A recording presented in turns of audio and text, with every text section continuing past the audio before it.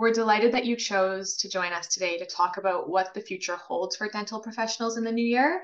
I will see you at the end of the presentation for a Q&A. There's a Q&A box at the bottom of your screen. Please feel free to pop any questions in the box there, and I will let Ryan take it away. Thank you, Megan. Well, welcome everyone. I'm excited to talk to you all today. I was especially nervous actually to talk to all you dental professionals. So I can confirm I flossed my teeth and brushed with some extra effort this morning. But really enough about my dental hygiene. Today we'll be touching on two broader topics, and then we're going to be reviewing some innovations in the dental technology space. And we're going to have a cheeky sneak peek into some content from Intiveo. But first, a little bit about me. So my name is Ryan, as I mentioned. I'm the Vice President of Customer Experience at Intiveo. I'm an investor and an advisor to many software startup companies. And I like to answer the question of why I joined Intiveo. I think it gives a little bit about me from an aspect that you folks might appreciate. And the reason why I joined Intiveo really is that I'm a patient myself. And I've actually personally had some kind of terrible experiences in the dental industry. And I'm passionate about helping this particular space kind of provide that world-class patient experience. You know, there's so much room for improvement in this space that it really does excite me and drive me every day. Actually, quite a recent story. I had some issues with my iPhone, and I went into this with a frustrating mindset because it wasn't doing what I wanted it to do. So I booked an appointment. I went to Apple, and as soon as I went in, it was like a breath of fresh air. You know, everyone's probably been there or to some store like this where the walls were white, there was windows, there was natural daylight coming in. They knew why I was coming. They greeted me really nicely and well, and they resolved my issue. They listened to me and they educated me. And it really was a frustrating, or should have been a frustrating experience. But it was a positive experience. And I think that's where we can, help our customers really, is create that world-class patient experience. But essentially enough about me. I'd love to dive into our first trend of 2024. And that trend really is the economic climate, and how the economic climate will shift, behaviors and focuses next year. So really the economic climate, it will be an important feature of next year's landscape. I think the important thing to remember here is that consumers and patients, we're the same group, and what affects consumers' attitudes often affects kind of the same factors that affect patients, and that is how much they're willing to spend on healthcare. So factoring in kind of these, long-term effects of inflation, and unfortunately the likely increase of unemployment for 2024, patients will have to be very discerning about which procedures they choose to pay out of pocket. If insurance and reimbursement rates for services kind of are altered, it can really impact the practices and that revenue stream and the bottom line. So there's never been a more important time to make sure that appointments and filling the schedule never been more important. Basically, you want to make sure that diary, or calendar I should say, North America, is completely full. So, how this impacts your patients? Well, what this means really is that patients are much less likely to choose elective treatments, treatments that have to be paid out of pocket. For many patients without dental insurance, some of these procedures, they'll become inaccessible. And some patients will have to forego treatments unless absolutely necessary. And the best example I can think of here really is teeth whitening. In a survey conducted by it was the AACD, I believe it was over 70% of respondents said that they'd had teeth whitening. So if many patients are foregoing this kind of unnecessary treatment, think of how that percentage drop will impact revenue and what you can do at your practice. Of course, as a dental practice, your first and foremost goal is to provide great dental health care for your patients. So this can be really challenging if you're trying to and worried about meeting your bottom line. But it's not all doom and gloom. There is some good news. And the good news really is that you can employ some of these strategies that we'll talk about today to deliver great dental health care and at the same time meet your bottom line. Times when the economic climate presents challenges, it can also be the time of opportunity to create really strong patient relationships. So what we're going to do today is we're going to dive into some of these strategies and talk about them. And the first one that we're seeing really is your practice will need to be proactive in working with your patients on their dental health. Finding ways to support your patients in challenging financial times, it really has a twofold effect. And the first is that your patients, they truly get a sense of how much you value them, and this installs trust in your practice. And the second really is meeting your patients where they're at can go a long way towards securing patient loyalty. And I'll get into that a little bit later in the presentation. So, what can you do? Well, some of the examples that we're seeing proactive responses might include creating payment plans for each treatment where there's that flexible payment option. This can alleviate the financial stress and the concerns and really encourage more people to seek that necessary dental treatment. And helping, second one I would look at really is kind of helping patients to identify which treatments will be most supportive of their long-term dental health. And this can be done through patient education, awareness campaigns, helping patients understand the risks and the rewards of certain treatments. And then the third is that we're seeing, understanding why your patients choose you, so that you can kind of lean into those attributes and continue securing and building your client patient base. Actually, this is probably a good time to share a personal experience. So I used to live in East London back in the UK, and I moved to West London, and I got a new dentist. And upon my first visit, there was garden furniture in the reception. The walls were dark, the paint was peeling. It wasn't the most happiest environment that I walked into. So I literally, on the spot, I made up an excuse that I couldn't attend my appointment and I had to rush off. And then I would travel 30 minutes back to my previous dentist. And that lady, she asked me, she said, what made you come back? Because I know you moved quite far away. So I explained, the ambiance, the environment, and the experience that I had. So it's really interesting to see that was one of the reasons why I stayed and traveled further. So really what we want to be doing is leaning into these attributes to continue to, securing patients treatment after treatment. But all this to say, why the economic climate is going to present some challenges for next year and possibly beyond, a proactive response will really set your practice up for success. But it's not the only change to really expect next year. Which leads me on to Gen Z. Many of these changes you can expect to see at your dental office stem from our second trend, which is Generation Z at the dental office. Now, this is an interesting one because, Generation Z has been paying for their own dental care for years now. And this will only increase in 2024 and beyond. And you're probably asking, well, why are they paying for their own kind of dental care? There's been a major increase, more than ever before, in part-time gigs, part-time work, freelance jobs, self-employed folks.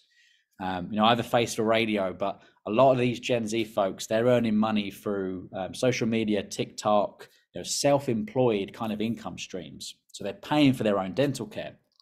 So really understanding, the needs and the wants of Generation Z will be crucial to your success as a dental practice in many years to come. These folks are today's patients, but they're also tomorrow's patients as well. So what we see in Gen Z is kind of this interesting mix of social media savvy, that desire to have face time with their healthcare providers, and prioritizing the environment, which we'll get onto shortly. So touched on the role of social media, Gen Z is that first digital native generation, and they utilize technology and social media like no other generation. Included in some of the ways is healthcare advice and information. And I'll give you an example of that. There is a YouTuber called Teeth Talk Gal, and she racks up 5 million views a week. And I think she's got over 500,000 subscribers now on her content, and it's all advice and information through visual learning.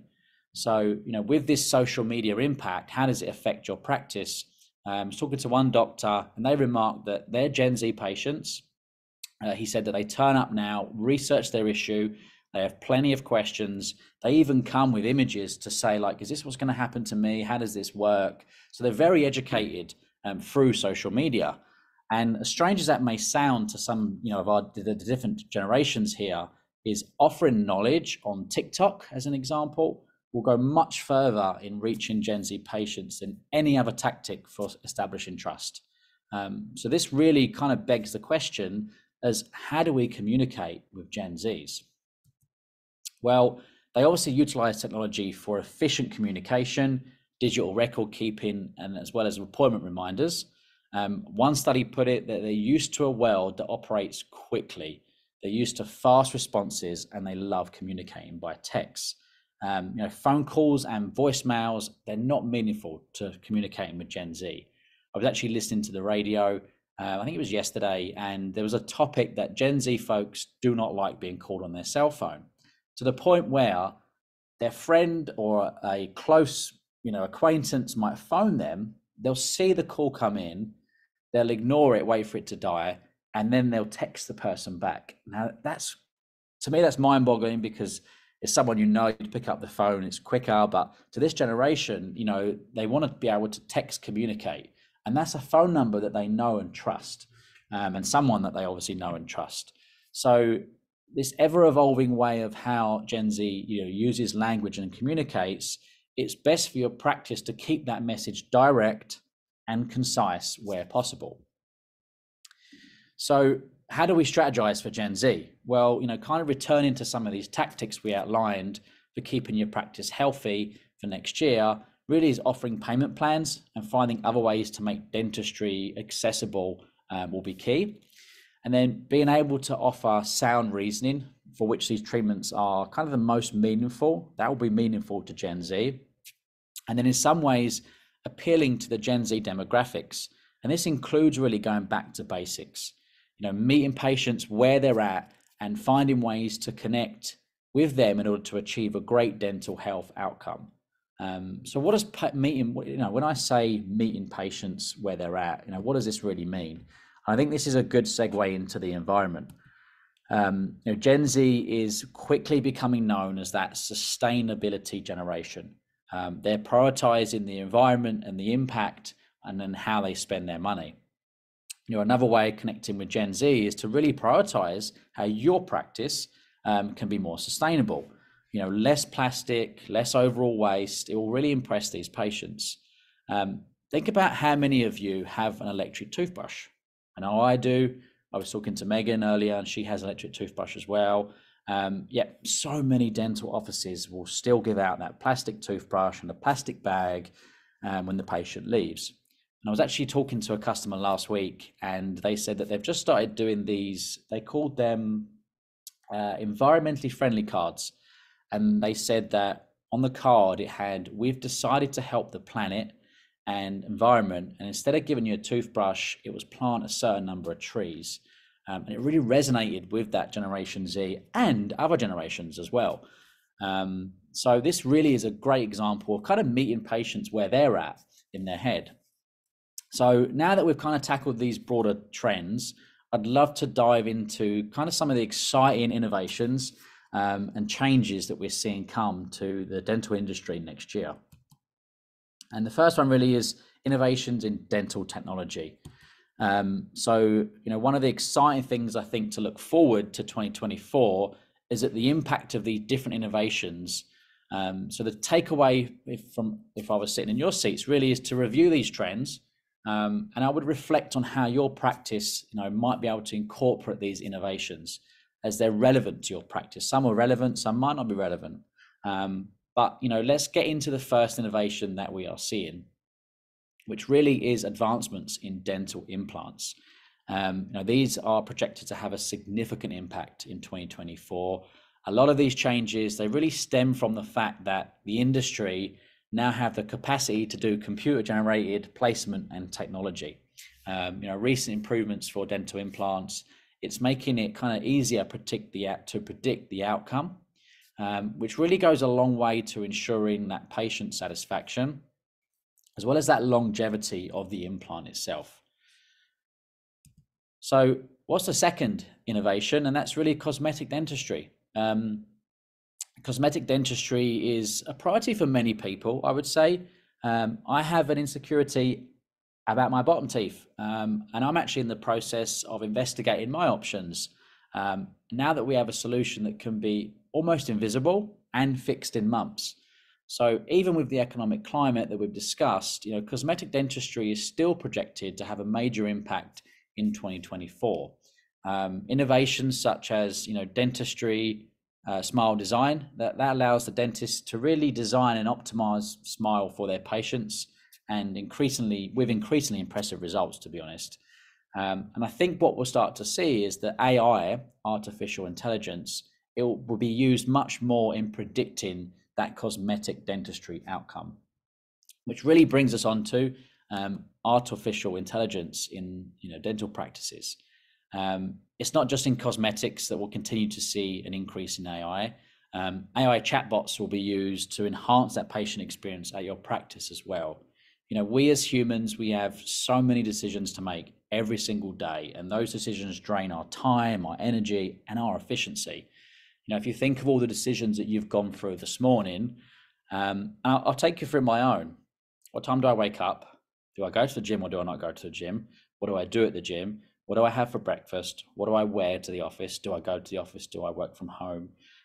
What do I eat for breakfast? What kind of coffee do I have? I then get in the car, and then I'm driving and I've got a decision to make. There's a red light about to happen. Do I slow down now? Do I want to turn right because there's traffic? Or there's someone walking their dog. My brain, this is now 7:30 in the morning and I've made 30 decisions. It's exhausting. So there is a world one day where we might get in the car and we just sit and say, take me to Starbucks. And all this innovation is being designed and implemented to really make us efficient as possible. So how this really applies to your practice is that we need to be automating certain parts of the patient experience and really focusing that time and energy on business critical decisions and items, and reducing that mundane task from our day. And that's where the role of AI at a dental practice is likely to really evolve over the next year and beyond. So another one is 3D printing. 3D printing is already in use in many dental offices, and I think we'll continue to see a big impact of this innovation next year. I believe the market is expected to be close to 7 billion by 2028. And one of the positive outcomes of 3D printing is that it contributes to a reduction in cost for dental practices. And a couple of quick examples, I'm sure everyone's aware of these, but you've got 3D printing for custom crowns, bridges, dentures, and significantly reducing that time in production enables faster treatment for patients, which in turn really is a faster treatment turnaround time, which means you can see more patients. So this is especially relevant given the impacts of the economic climate that we've already discussed about meeting that bottom line. So, we've covered a lot, but don't worry, there is a takeaway for everyone. So I think, if you're curious to dive a bit deeper into some of these trends for 2024, we'd like to offer early access to our guide. And our guide is the 6 trends in dental practices need to know in 2024. It will offer some great insight into what specifically might be applicable to your practice and what maybe some aren't. And it will dive deeper into some of the numbers that I've mentioned behind the trend and how your practice can respond to them. So I think at that point, I would love to open the floor up to any questions that the audience may have. Thank you so much, Ryan. Yeah, everyone, if you look at the bottom of your screen, there is a Q&A chat box that you can feel free to put some questions in there, and Ryan and I will answer those for you. So we'll give you a couple minutes to think up any questions, and we'll be here for you. I